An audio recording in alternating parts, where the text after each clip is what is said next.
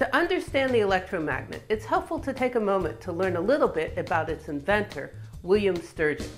William's life was dramatic and inspirational, although his sideburns and hair were a little bit, I think, bizarre. Anyway, take a moment to learn how a retired soldier and bootmaker invented the electromagnet and how the electromagnet works. Ready? Let's go! Electricity, electricity, electricity, electricity. William Sturgeon was born in 1783 in northern England to a poor shoemaker who treated him badly. When he was 10, his mother died, and a few years later, his father basically sold him to another shoemaker who also treated him cruelly, and according to Sturgeon, he lived a life of, quote, slavish drudgery. When he was 19 years old, he escaped by joining the army. The army was good for Sturgeon. He found that the officers in particular were appreciative of his skill at fixing things, especially their shoes. He would also entertain the officers and fellow soldiers with amateur science demonstrations that he made himself. He then traded his skills for lighter duties and to borrow books from the officers.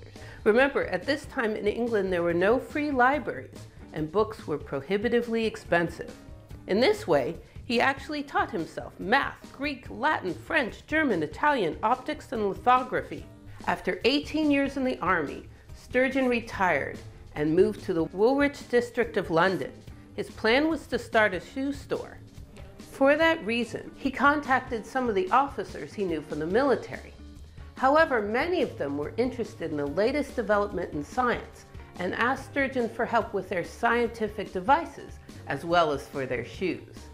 It was fortunate timing because in that same year, Hans Christian Ørsted in Denmark had discovered that current in a wire moves the magnet in a compass. One of the things that was intriguing about Ørsted's experiment was that Ørsted discovered that when the current went down a wire, it would force magnets to point in a circle around that wire. For that reason, Ørsted incorrectly deduced that the current wasn't really going down the wire, but instead was spiraling around inside the wire.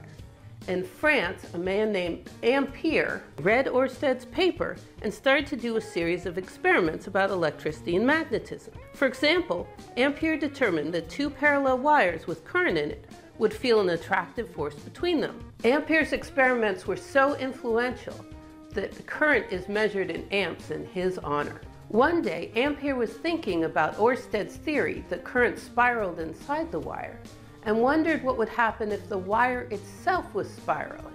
Ampere thus coiled up a wire in a helix and studied the magnetism created by the current. The next year, a young Englishman named Michael Faraday published his theory that we still believe today, that electricity is really flowing straight down the wire, and improbably as it seems, somehow creating a circular force field around it. Faraday also stated that the force fields from many wires worked with each other in what Faraday called compound action.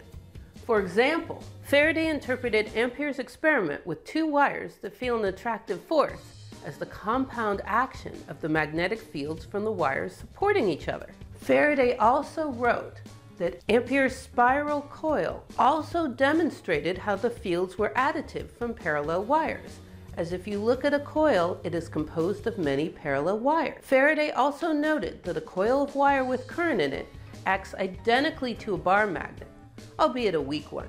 Let's go back to William Sturgeon. By 1824, Sturgeon's friend had helped him get a job giving science demonstrations to a military academy, so he had the time and money to read Faraday's and Ampere's papers and try to recreate their experiments and even bump them up a notch.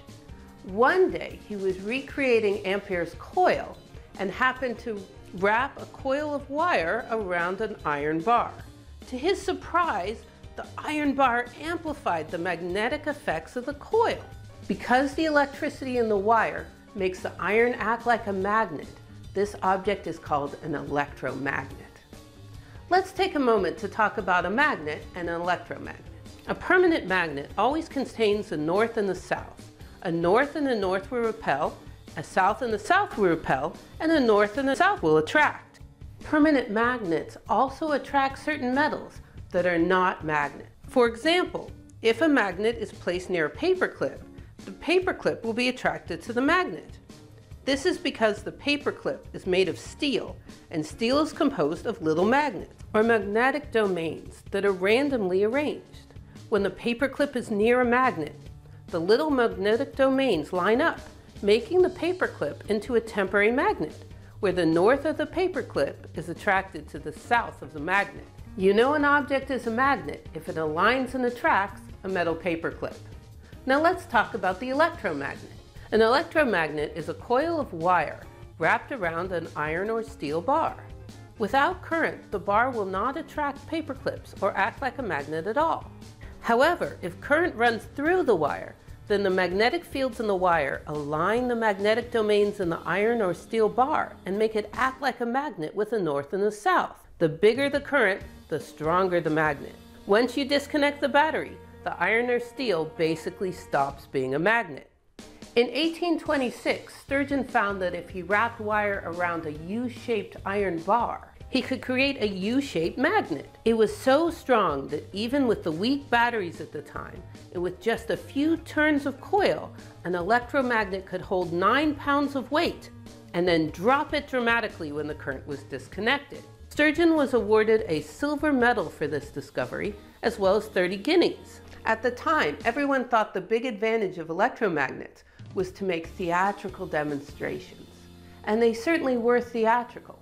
However, it turns out that a magnet that you can control electrically is far more useful and important than anyone knew at the time. In fact, the electromagnet was vital for the discovery of a whole host of electric devices, like the telephone, the electric generator, the radio, the X-ray machine, and the television, to name just a few. One of the first important devices that used Sturgeon's electromagnet was the electromagnetic telegraph. See, in 1827, Sturgeon's paper made it all the way to the backwoods of New York State, where a bored math teacher named Joseph Henry read it and invented the telegraph. Then a racist egoist named Samuel Morse, as in Morse code, stole the ideas and the fame and money. And that crazy story starts next time on The Secret History of Electricity. Electricity, electricity, electricity, electricity. Thanks for watching my video. Please remember to give it a nice thumbs up. It's always a nice thing to do.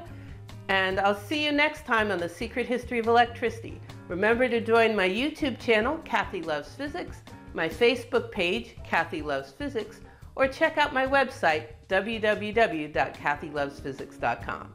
Thanks, have a good day.